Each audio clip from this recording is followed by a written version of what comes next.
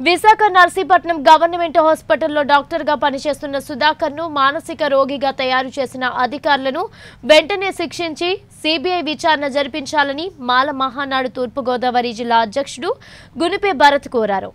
ఈ సందర్భంగా గోకవరం మండలంలో మాల మహానాడు జిల్లా ఉపాధ్యక్షుడు గునిపే భరత్ మీడియాతో మాట్లాడుతూ అధికారులు చేసిన తప్పులను కప్పిపుచ్చుకునేందుకు న్యాయస్థానాలను కూడా తప్పుదోవ పట్టించారని భరత్ ఆరోపించారు.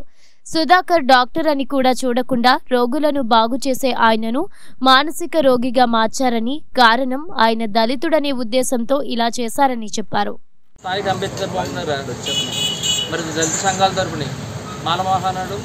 అలాగే ఎంఆర్పిఎస్ జేబీ సంఘం తరపు నుంచి మరి అత్యవసరంగా ఈ సమావేశం ఏర్పాటు చేయడం జరిగింది. విషయం ఏంటంటే మరి ఈ నెల 16వ తారీఖుని విశాఖపట్నం జిల్లాలో నర్సీపట్నం డాక్టర్ గారు అయినటువంటి డాక్టర్ సుధాకర్ గారి మీద అమానుషంగా దాడి చేసి ఆయన మీద లేనిపోని తప్పుడు కేసులు పెట్టి ఆయన ఒక పిచ్చుడు కింద చిత్రీకరించడం జరిగింది. ఈ విషయం ఆంధ్రప్రదేశ్లందరికీ విదితమే. అయితే దీని మీద దళిత సంఘాల తరపుని రాష్ట్ర వ్యాప్తంగా ఎక్కడికక్కడే పోరాటాలు చేయడం జరిగింది.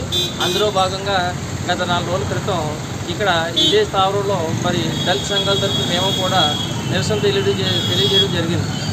కనుక ఈరోజు చాలా సంతోషించే విషయం. ఎందుకంటే మరి ఈ రాష్ట్ర ప్రభుత్వం దళితులపై చేస్తున్నటువంటి దాడులు, చేస్తున్నటువంటి అమానుషాలని అడిగే నాదులు లేరని చెప్పేసి ఈ రాష్ట్ర ప్రభుత్వం వాళ్ళ ఇష్టానుసారంగా పరిపాలన చేసే భాగంలోనే సుధాకర్ గారు ఏమీ చేయకపోయినా ఒక డాక్టర్ని గౌరవించడం మానేసి ఎంతోమంది ప్రాణాలు కాపాడినటువంటి డాక్టర్ని మరి అంత అమానుషంగా కొట్టినందుకు ఎంతమంది మొరపెట్టుకున్నా సరే మాట వినకుండా మూర్ఖత్వంగా మరి ఆయన అలా హింస పెట్టడం జరిగింది. కనుక దీని మీద కోర్టు వేయడం జరిగింది. నిన్న హైకోర్టు ఈ విషయం మీద రాష్ట్ర ప్రభుత్వానికి చీవాట్లు పెట్టడం జరిగింది. ఎందుకంటే అక్కడ రాష్ట్రానికి సంబంధించినటువంటి పోలీసు వారు, అక్కడ ఉన్నటువంటి డాక్టర్స్ ఈ విషయం మీద తప్పుడు నివేదిక కోర్టుకు సమర్పించడం జరిగింది. మరి ఎందుకంటే డాక్టర్ గారిని ఆ రోజు వాళ్ళ ఇష్టానుసారంగా కొట్టడం వల్ల వారు 6 దెబ్బలు ఉన్నాయి, కానీ ఈ పోలీసు వారు ఒకే దెబ్బ కొట్టారు అని చెప్పి అన్నారు. మరి అది చట్టరీత్యా నేరం, మరి ప్రభుత్వమే తప్పుదారి పెట్టింది.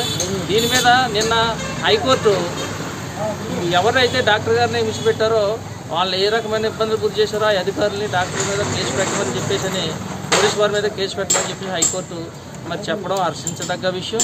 అందులో మరి దాన్ని ప్రత్యేకించి సిబిఐకి అప్పచెప్పడం అని అన్నది అందరూ కూడా హర్షించదగ్గ విషయం అని చెప్పేసి అందులో భాగంగా ఈరోజు దళిత సంఘాల తరపున అంబేద్కర్కి బాలాభిషేకం చేయవలసి వచ్చింది. కారణం ఏంటంటే ఎవరైతే అంబేద్కర్ మరి భారత రాజ్యాంగాన్ని రచించారో ఆ రాజ్యాంగాన్ని కూడా ఉల్లంఘించేసి వీళ్ళు ఇష్టాసారంగా చేయడం జరుగుతుంది.